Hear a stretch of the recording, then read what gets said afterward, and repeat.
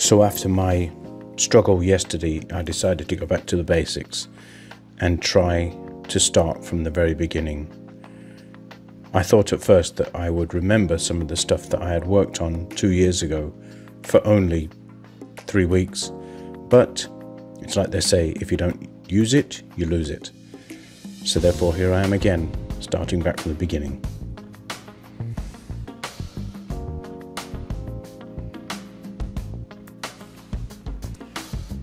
So once again, I started back at the very beginning of Babbel for the very first lessons, the introductions, the hellos, the goodbyes, the how are yous, and so on and so forth.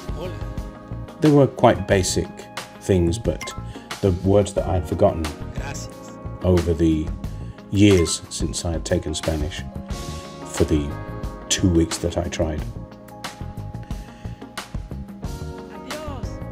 Motivation for me right now is because we are going to Barcelona and to Madrid this year, and I plan on at least having a basic grasp of the conversations, of basic introductions and being able to order things at the restaurant. So I plan on continuing every single day and logging my progress here on the YouTube channel to keep myself honest. I may not get many views, but that's okay.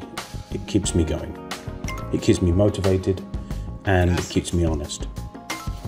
And I hope it motivates others to keep going, to realize that as long as you keep, I think it was Steve Kaufman that said it, the brain learns. It can't help but learn. So if you stay at it, you will learn and you will continue to learn. Hasta pronto. ¿Tú eres Ana? As you can well see, it is very, very basic Spanish, but it gives me more confidence, and that's what it's about at the end of the day, is to have some confidence in what you're doing.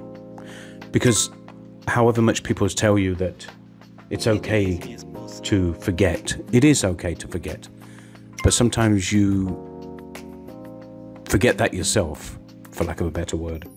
You forget that it's okay to forget because you're going to learn by that. But it's tough and you tend to beat yourself up. But all I can say is don't.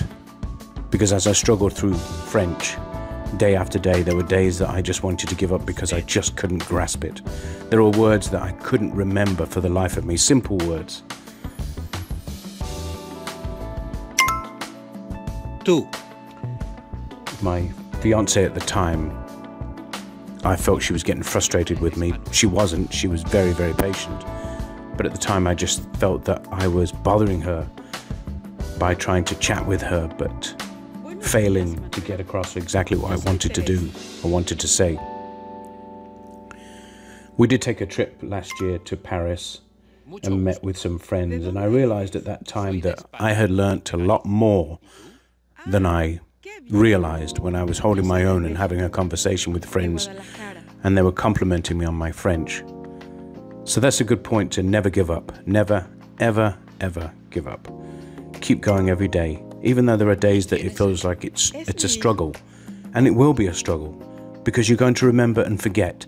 Remember, forget, remember, forget, remember, remember, remember, forget again, remember, remember, and then it's going to stick. Just don't give up, hang in there. Adiós.